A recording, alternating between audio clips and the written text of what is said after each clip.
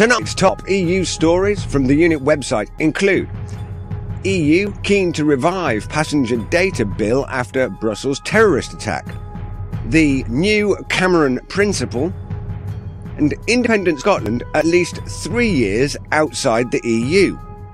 Italy gets mixed economic review from European Union, plus EU Commission is forced to back off from austerity. It's Friday, the 13th of June.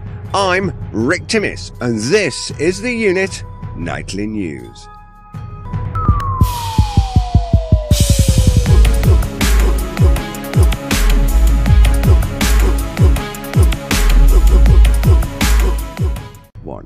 First top story from our homepage. The EU is keen to revive passenger data bill after Brussels terrorist attack. A bill designed to allow police access to EU airline passenger details would help prevent future attacks by suspected terrorists inside Europe, says the European Commission. Perhaps we should be looking at the root cause of the symptoms rather than tarring everyone with the same brush. I mean, Mr. and Mrs. Johnson from 17 Hatherley Close, Berkshire, are hardly the perpetrators of an anti-Semitic terror attack, nor are they in the slightest bit interested. Where is the motive? Well, perhaps if Western powers stopped destabilising countries and inciting civil war as part of their mission to infect the world with democracy, there might be less motive to rock up into Brussels and start doing horrible things. Just as Jesus said, "As you sow, so shall you reap." New Cameron principle.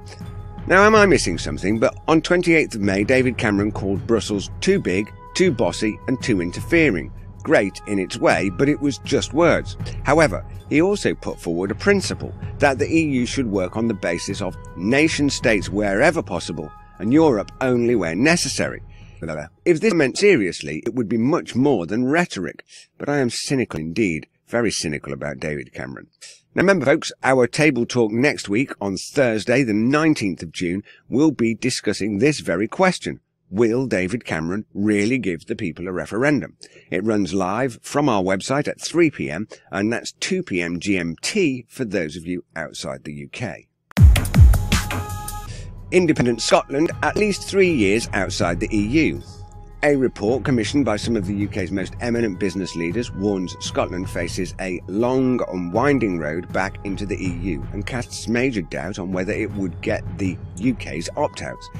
An independent Scotland faces at least 3 years outside the European Union, and it will be next to impossible to rejoin on the UK's current terms, a group of the country's most eminent business leaders warn today. The list of distinguished and unbiased organisations are Business for New Europe, which includes the chairman of BAE Systems, Royal Bank of Scotland, BT Group, Scottish Power and the London Stock Exchange among its advisory board. Italy gets mixed economic review from European Union. As the country celebrated Republic Day on Monday, the government received a mixed economic report from the European Commission, which agreed to postpone Italy balancing its budget until next year, while outlining several areas where the country must improve in order to spur growth and employment while keeping its commitments in Europe. Oh dear, this is like a dodgy rendition of Roll Out the Barrel. Monsieur Hollande appeals for an extension because France is skint.